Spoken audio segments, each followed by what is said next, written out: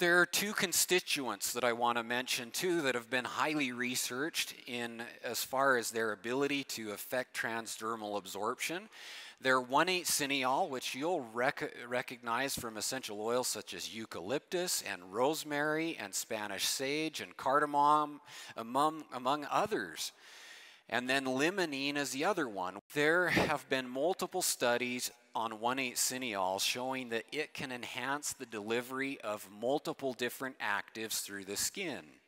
And what this review article found was that 1,8-cineol enhances the absorption of both lipophilic and hydrophilic substances by temporarily making the outer layer of our skin more permeable. So in other words, it opens gateways and channels in our skin temporarily to allow both fat-loving and water-loving actives to absorb into the skin better.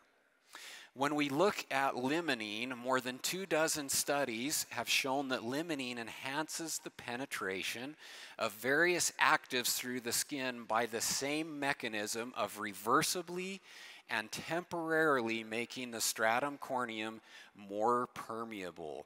So that outer layer of the skin becomes more permeable and allows these other actives to enter through our skin.